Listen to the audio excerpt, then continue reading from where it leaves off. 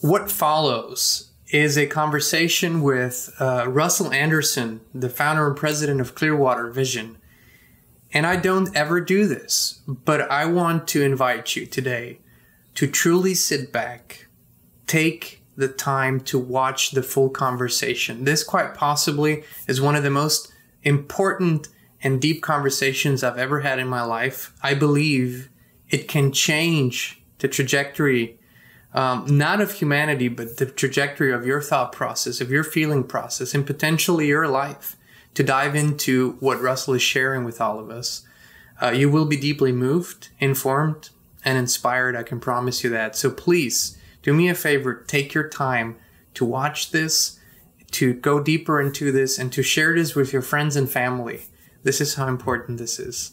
Now, without further ado, please enjoy this wonderful conversation with Russell Anderson. Hey, Inspired Tribe, my fellow freedom lovers, it's Jean Nolan here. And it's my great honor and privilege today to welcome a very special guest and hopefully a new friend, and that's what it feels like, to the Inspired channel for an inspired conversation. Please welcome with me Russell Anderson, the president of Clearwater Vision. Thank you so much for coming on today, Russell. Well, thank you, Sean. And it's a privilege after talking to you even just a short amount of time. It touches my heart. I did, the email things with everybody. And of course, they explain some of the people that are part of different organizations. They urged me to talk to you. And I am very impressed with what they want me to do because we've been working on this project for 26 years. And yet there had been little response, and throughout the years. In fact, we probably gave up several times, trying to explain that water comes from within the earth, and it doesn't originate from the atmosphere. So by doing that, it's sort of alienated ourselves and so on. But now we're really coming into view, and I wanted to just say a little bit about this because it's not about what we learn, it's about what we experience. In a divine way, our experiences are magnified. And just, we all have that venue inside of us to make that happen. And I'm so happy that people are finally responding. Regardless of the polarization that's going on, the polarization is teaching us the proper way to go. And we have to look at it as positive and not negative. And it's important that we all sit and talk in a round table and make these things happen. Yes, I couldn't agree more, whether that's around a table, around a fire, and also remembering that there is much, much more that unites us that could then what could possibly divide us. You said something in our brief conversation before we started recording here, and that I might not have heard very often in that particular way. Over the years, we have learned a lot about water, the importance for all life, the importance of water for all life. We have learned that water is a tremendous vehicle for information in ways that we couldn't have imagined before. But you said it so beautifully in 3 words. Water is consciousness. What do you mean by that? Well, I have to go back to my meeting with Dr. Emoto from Japan. I heard a lot of people hear about them. And the experiences that I had with him, just a short amount of time just before he died, he was very close to a guy named Dr. Hugh Brown. And of course, I was the guy who ran the machine from city to city in '96.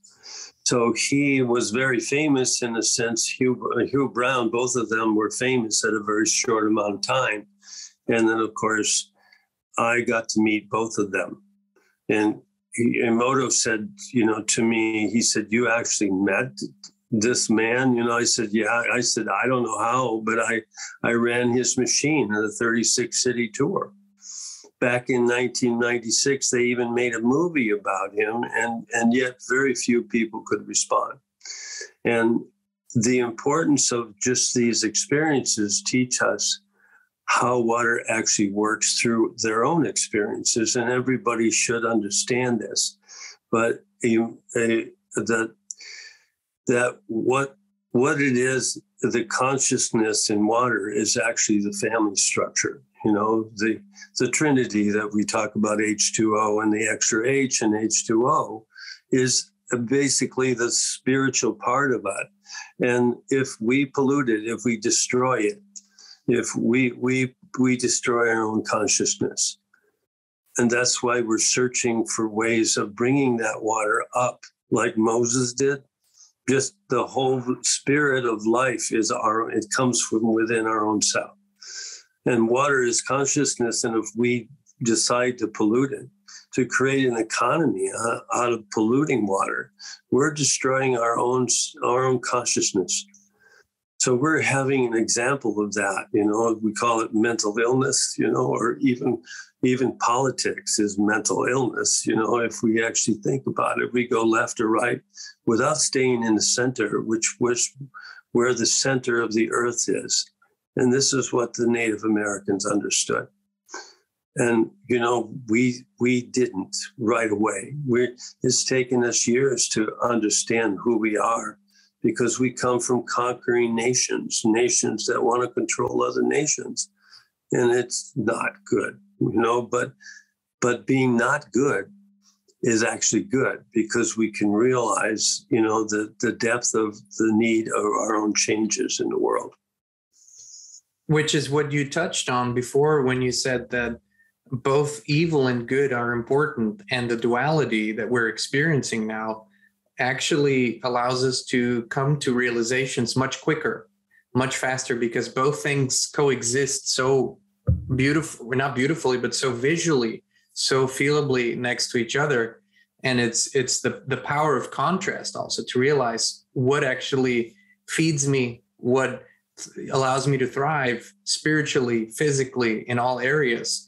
So the acceptance of duality is probably the key moment to spiritual evolution and to the constant betterment.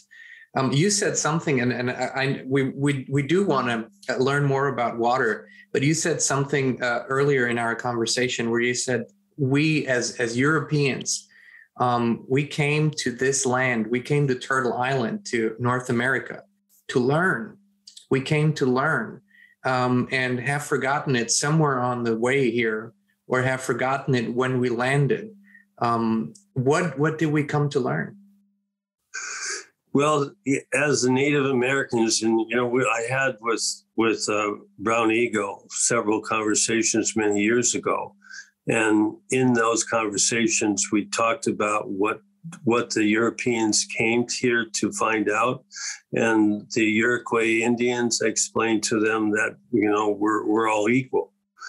And of course, the Iroquois were set in a situation where there were many springs in the ground and so on. So they understood that consciousness was already equality.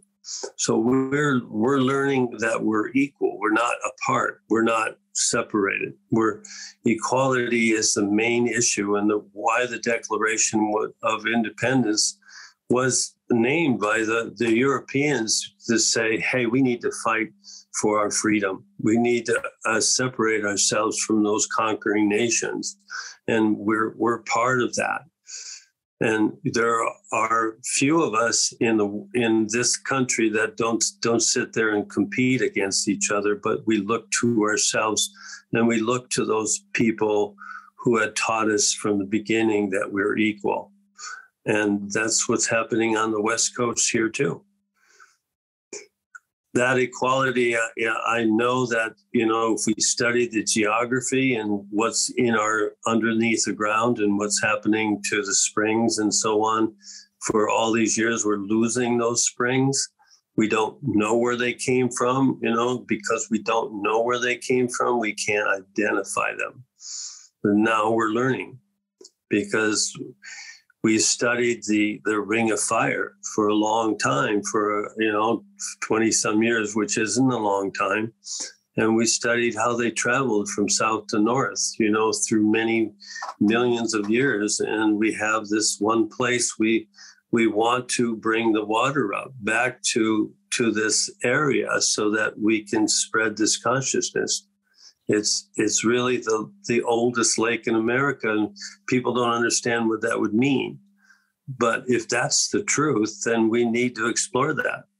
We need to see that there is a traveling of these volcanoes that we don't see anymore, that come to a place we call Clear Lake in California, and then it goes back into the ocean. This Ring of Fire goes back into the ocean. The things that we can learn from these natives who lived there for 12,000 years, is remarkable. And they live on a mercury mine, believe it or not, So there's a positive and negative charge there that we have to bring. And of course, with that, I decided to go to India and Nepal to learn from the alchemists, many years ago. These are divine experiences that we all can have, if we really want to grow and take what we've learned from others and then expand it. So if the Dalai Lama said that mercury will be a neurological medicine in the future, we have to find out why and how that would happen. And so we're learning that through this place we call the last of the oldest seeable volcanoes in California here. And there's a mercury mine there, and we have to expose the information to the people to see what's going on and how we can shift and change it and so on through our own consciousness.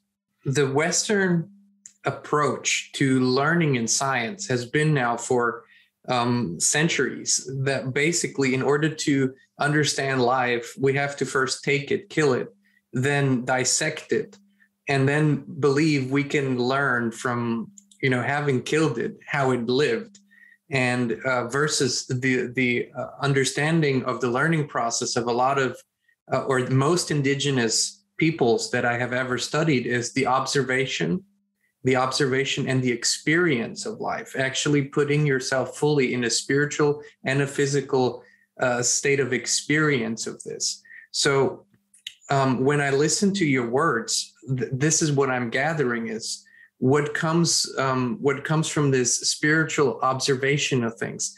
And why I say this is because previously we talked about how the knowledge and the wisdom is all around us. It doesn't actually have to be gathered. It doesn't actually have to be dug up somewhere. It's our tuning into this knowledge, right, with our hearts and our spirits that allows us to see it when we are ready for it. And so when did you discover in your life this readiness or the quest or the need for this tuning in? Well, it's been with all of us. And I have to tell you that we're all been following this same, the same image, in a sense. But if you want me to describe, I met a mentor, who told me, he said, you must continue what you're doing. And I looked at him and I said, I don't know what I'm doing. And he just said, yes, you do. This whole process is like, well, this guy knows something about me that I don't know, and why does he know that? Well, he was a very spiritual man. He was a devotee of Yogananda since 1933, just before everybody I knew. He passed in 2003. And I just wondered why it is that I keep doing what I'm doing. And I understand it more directly now, that it is what they feel that is very important. And we're being guided, and we're being we're being directed in a certain way that, is divine. And we're protected. All of us are really protected. All we have to do is call on them. It doesn't really matter who they are and what you believe in, but it is a feeling that our ancestors, and this is what the Native Americans did, our ancestors are teaching these things to us. And I'm not, per se, a religious person. I am a very deep spiritual person, and I believe that God or universe or Jesus, all of these saints and sages, of the land have been teaching us the reason why we're here on this planet. I feel the same way, and I feel that what we're seeking in this is truly the consciousness of it. And I think the language has been one part of it. And then, of course, deliberate manipulation has maybe turned this into a physical story. There needs to be a return of a physical person to save us all. When in my heart, I believe it's the return of a consciousness. It's the rediscovery of this consciousness. I would like to ask you a question about the two words that actually triggered this whole chain of events that now allowed us to have this conversation. And the two words were primary water. And I've never heard those two words put together until a wonderful lady, Anne reached out to us and said, I've been watching, your channel. I love what you guys do. And I think this is something that your audience would really love. And when she put primary water out there and allowed us to have a first glimpse into greater knowledge around it, it was fascinating. Can you introduce our audience to what primary water means and how our perception of where water truly comes from is incomplete right now? Yeah, that's, Annie's such a sweetheart. She calls me all the time and she tells me about you guys. And I'm going, really, there's somebody going to respond? Really, because we've been doing this for many years. And primary water is within every planet, and as soon as you go to the poles of a planet, you'll begin to see that this primary water exists. And it's very healthy and it's very direct. We call it, in a sense, light water. Some people call it light water. Deuterium is the opposite, but if we reduce that down to a reduced amount of, deuterium, then we begin to see that there's new life, for us and so on. And there's also, we can get into the whole energy, because primary water is everything that we started with. And of course, if we pollute that water, even the atmospheric water, there are two, as it says in the Bible, two firmaments. There are two, upper and lower.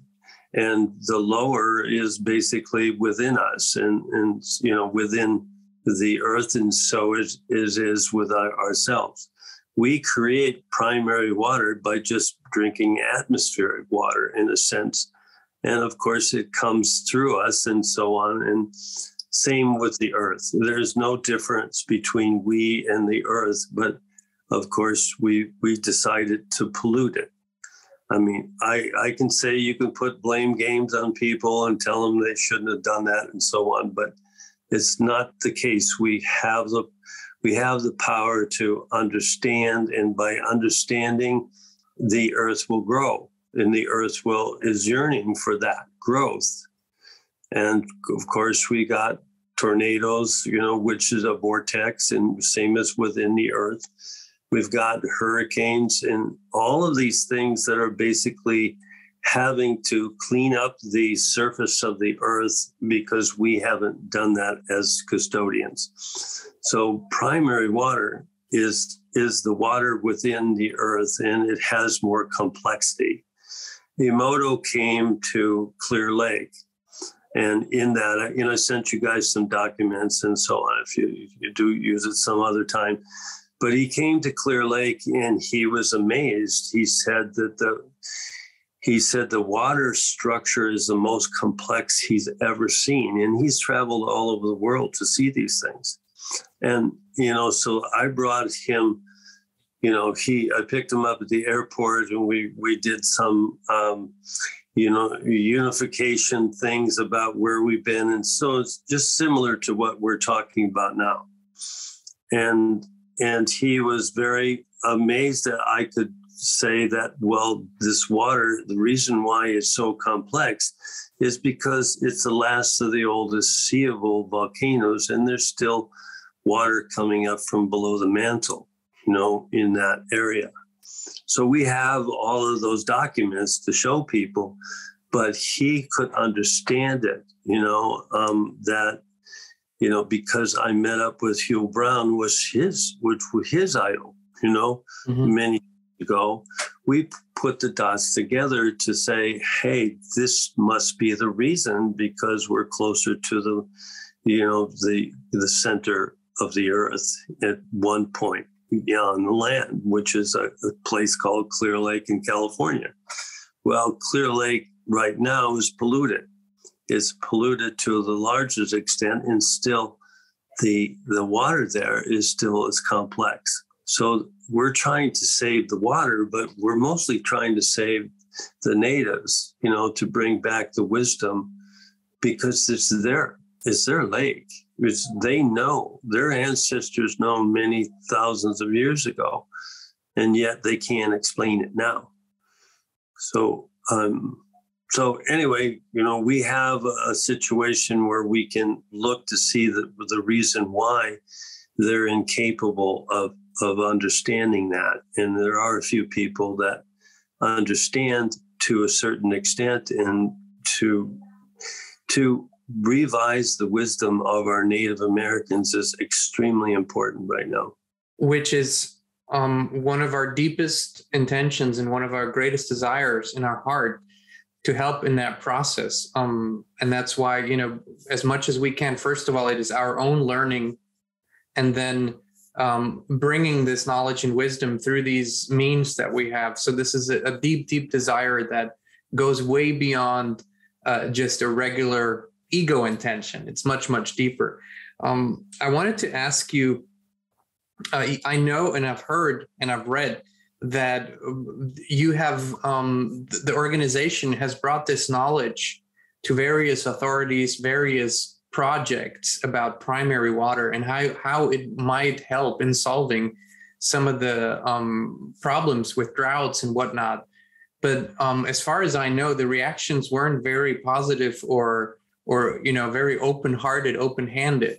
Can you elaborate on that a little bit and why you think that is? Great question. Thank you for asking it. Not too many people do, because most people will reject the idea that water originates within the earth. Most people will do that, except for the natives.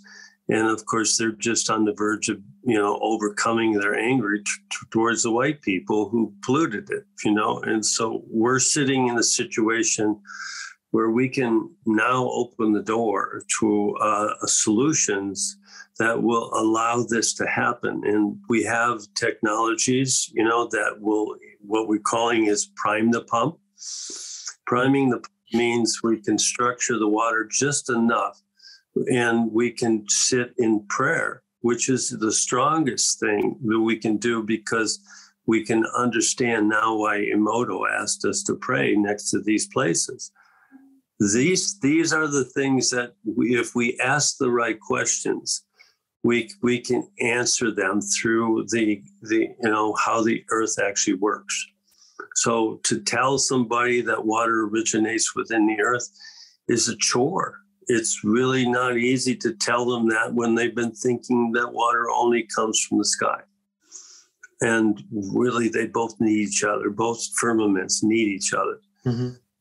So we're learning that we can use these vortex technologies now, because we're learning through our hurricanes and volcanoes that that's the way the earth works. We can structure the water just enough where we can beckon that water up. And that's where we're working on those sciences right now. We have a tribe down down in Southern California that we're only just, helping them just enough to realize how important they are. But that's not going to be enough. We have to go further into our earth so that we can, pray for it, and we can ask the right questions. And by knowing something that's very valuable, we can make those moves.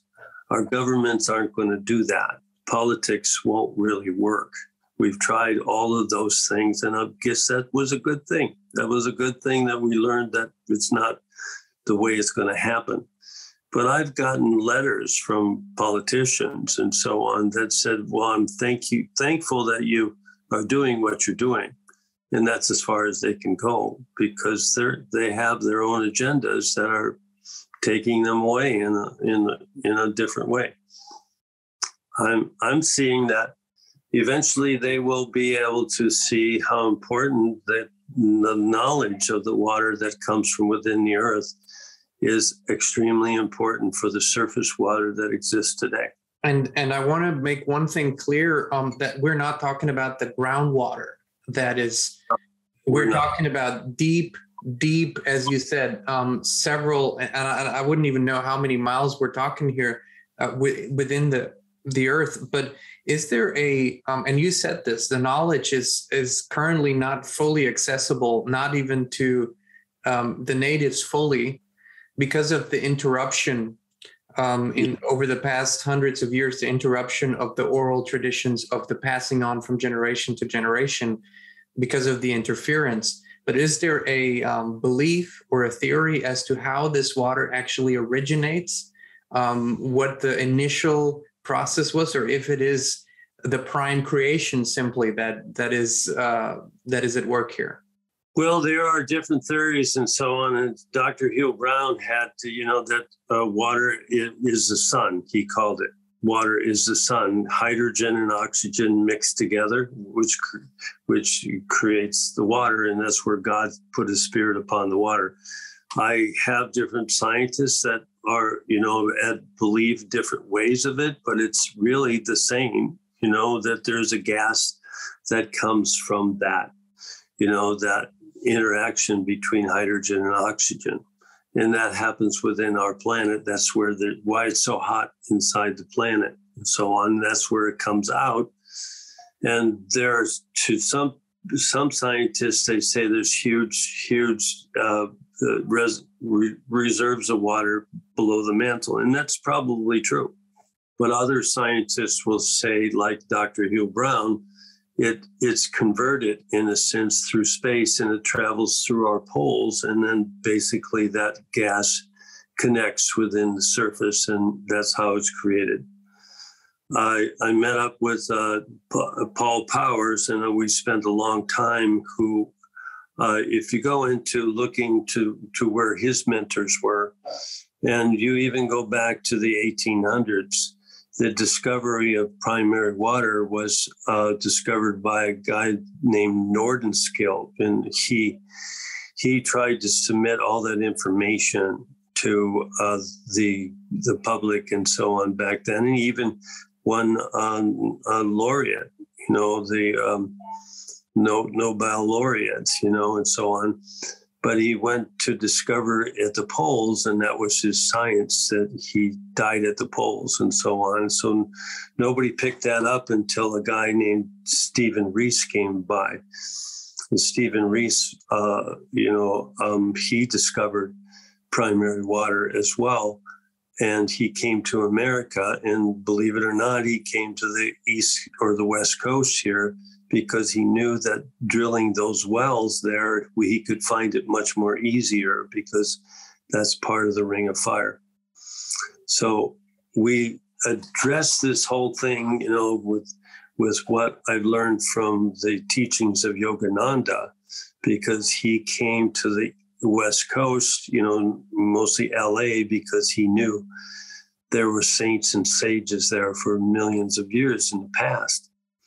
That connection basically made him name Luther Burbank which was a big surprise to his followers. Luther Burbank was the number one person in his, we named the book after him, Autobiography of a Yogi, which became very famous for a lot of people back in the 60s. So what we've learned from Luther Burbank is that he lived, right along that whole area, where the last of the oldest seeable volcanoes were, which is Clear Lake or Konocti. We call it Konocti Mountain. 3 million years ago, it was this eruption that happened that taught us that water was more structured in these areas. And we could meet it halfway, in a sense, by studying that.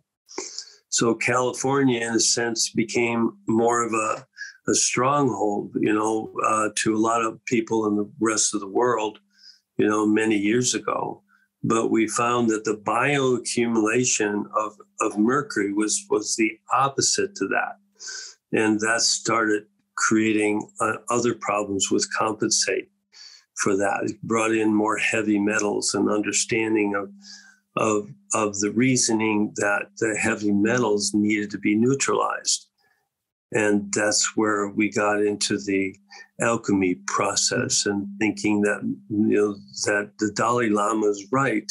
In the future, we'll be able to neutralize those toxins and we'll be able to bring in a natural healing process to mercury rather than the opposite. Well, it has often been said in many different ways that the difference between something being highly beneficial or being destructive is not in the substance itself. It's in the consciousness that operates with the substance. Absolutely, yes. And so we're learning that. And so by learning that, we can actually expose these things we call good and bad, and what actually we learn through, without chaos, there's no creativity. And so we can learn that. And, our computer industry is yes and no, bits and bats, whatever it is, it's just a duality. There's a third entity to that. And that's why it's important for us to understand why a duality is not the end of the road. This is what God said, he said, I put it in the water. Consciousness is water.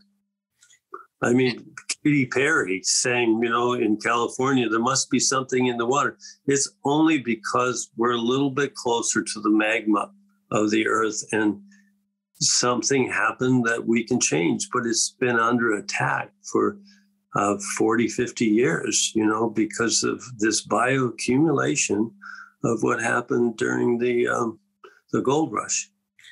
We did the gold rush. We made the wrong decision, and I talked to a person just the other day.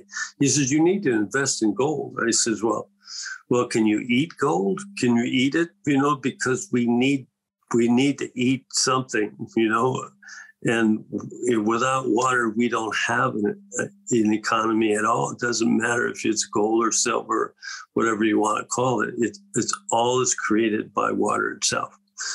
And primary water will help us understand that. We've taken all the water out of the aquifers, out of the Central Valley here.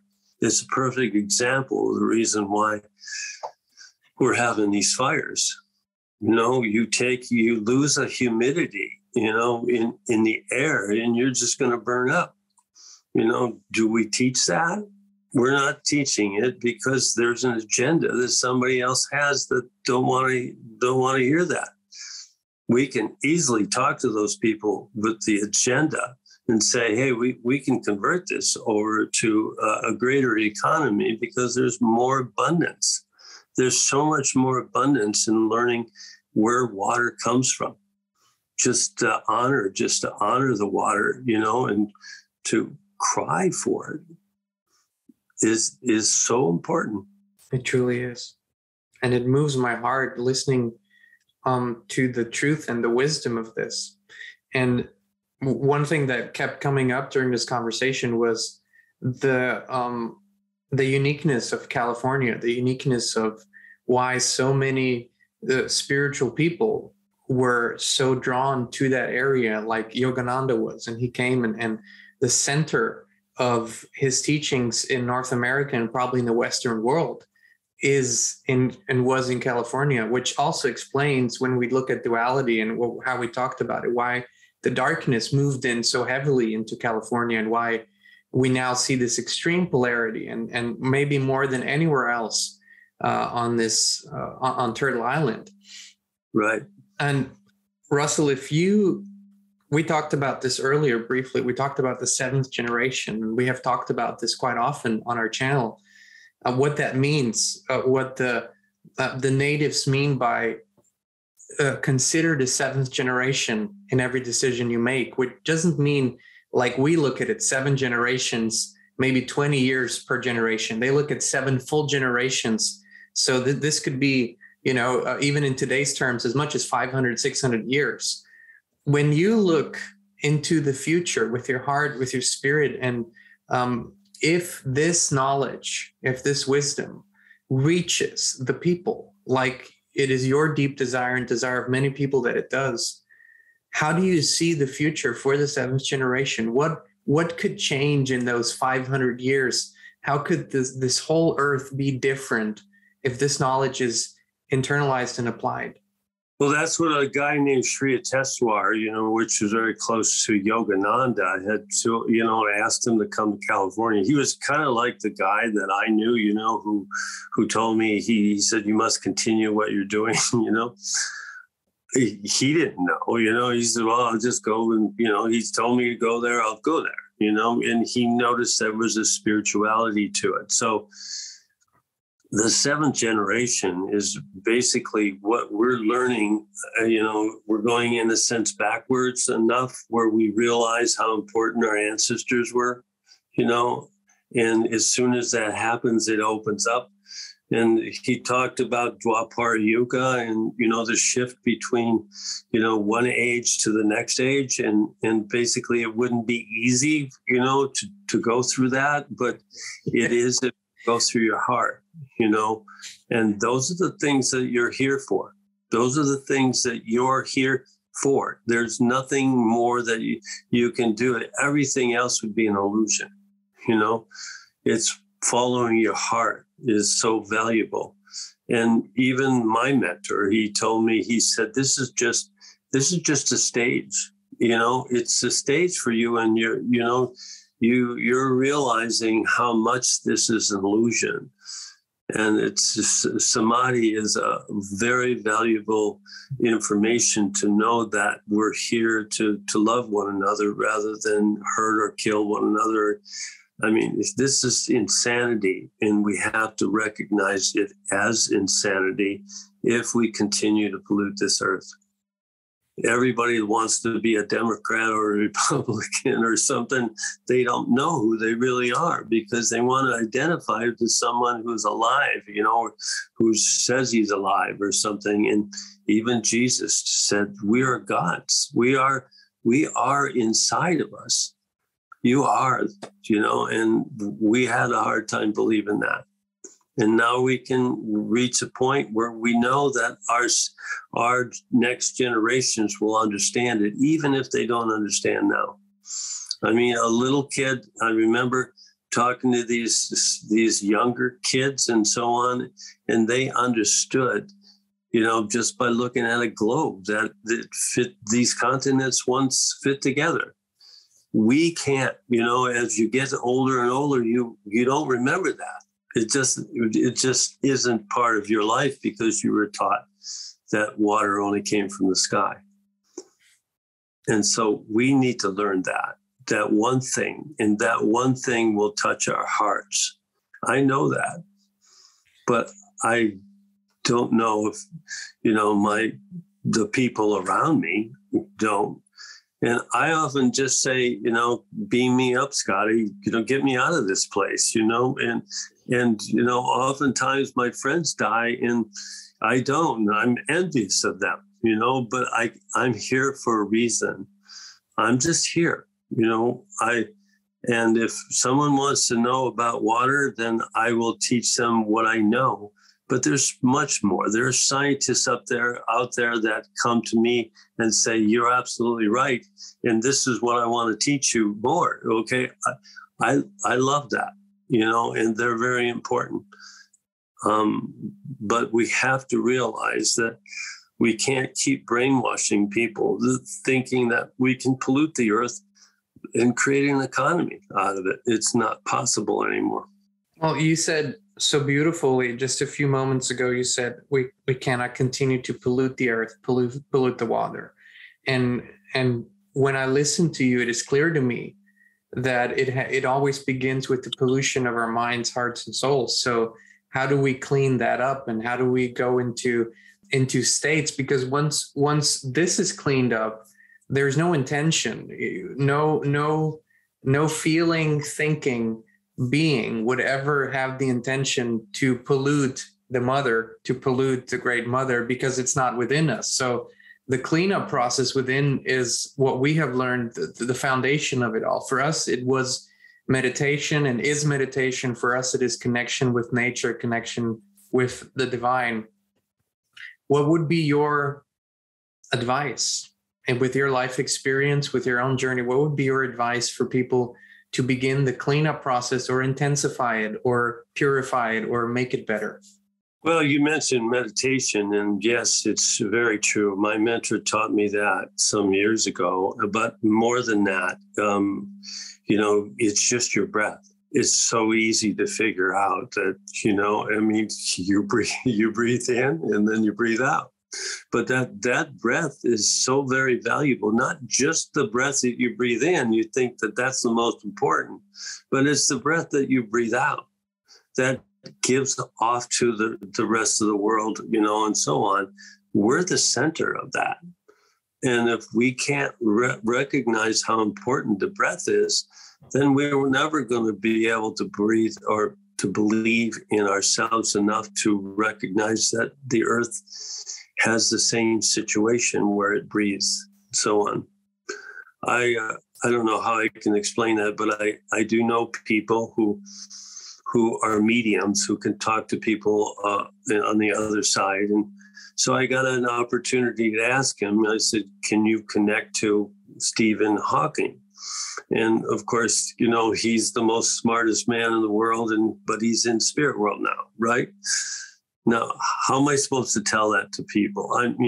That's the crazy thing. They're going to put me in an institution to say I talked to Stephen Hawking, but I believed that was true. We talked about this very, very, I asked him a specific question, that the medium didn't know or anything. And I said, do you think that the black hole exists within the earth? And he had to think, for a while, and he said yes, and thank you for that information. I said, what information? I'm just asking you a question. Yes, I see now that it is a black hole inside the earth. It's alive. And he always didn't believe in God. He said, but that allows me to believe in God because it's within the earth. It's been there for all those years. What a beautiful story. Yeah. And I go, how am I supposed to tell that to people? I don't know. I'm just Mr. Magoo walking around here. I don't know how this little man who basically is learning all these things through spirit and not through education. And, because education oftentimes just makes us avoid any kind of experience. Well, in our perception and in our own journey, one thing has become abundantly clear. When you say you connect behind the veil, or you connect with the other side, you receive. But truly, what is wisdom? What is knowledge? What are thoughts? It's energy. It's consciousness. That doesn't go away. Energy doesn't just disappear. It's a matter of, can we tune into that? Can we? So to me, this is much saner, much clearer, much more sensible than the approaches we have in our boxed in worldly reality, if you will, how we obtain knowledge and wisdom, which is, like I said, it's the opposite of how the creative process works. It's where we go into the destruction first to try to understand the creation. And it doesn't make any sense whatsoever to me. So what you have just described is a much more sensible approach. And I think it's the approach of the indigenous peoples. And I think they go on vision quests. Their most connected members are being sent out if it's needed to receive prophecy, to receive vision. This is the process they go through when they are in need of greater answers or information, right? Yeah. Yeah. I think you keyed on that because there's, they seem to have their first two, their two chakras in order, I worked with a guy, I don't know if you've heard of Sonic Bloom, No. It's a vibration of what we're calling is the sound of the first two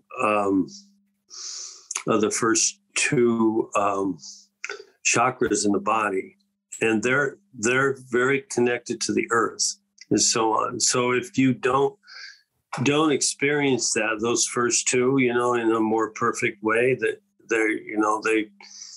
it becomes more evident that we need to work on a third chakra. It's a do, re, mi, which mi is either our ego or we realize that we're all one. And so their recognition of oneness is far greater because of their connection to the earth, the Mother Earth, which we kind of, think, well, that's correct and so on.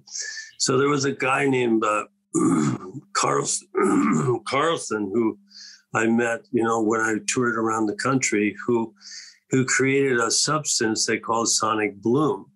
And it comes from the sound of what he called it, the crickets. When the crickets come out at night, they make a sound, a vibration to the rest of the vegetation around them. And basically they created these things. And so he created the sound and put it in the air. And we were growing corn stalks were 18 feet tall, and people, yeah. So people were looking at it and they think, well, those people are strange over there. We'd rather have those, only the small ones, And of course they can't reach up the other. Right. I mean, all these, tomatoes, 100 or 500 tomatoes to one plant, all this stuff we experienced in 96. And all this, that guy was exiled from this country, and basically, we thought we'd all be wealthy and rich and we could, do all these wonderful things through vibration. And really, that's all we're doing is showing this vibration, this love for the earth that responds to us, as human beings. And so it taught me more about how important the Native Americans were, that their ancestors were so into the earth, so much greater than, the Europeans and so on. And that's why this United States is important to the rest of the world. But can we learn this? Can we actually learn how important that, our ancestors really are and why we left those situations of control? We don't know yet. We're on the verge of finding, and I think that is what's going on with this new age of Dwapara Yuga. It's teaching us that we can be one. We are one. We already are. We're not here to control anybody. We're here to admire each other, and that's a hard thing to do.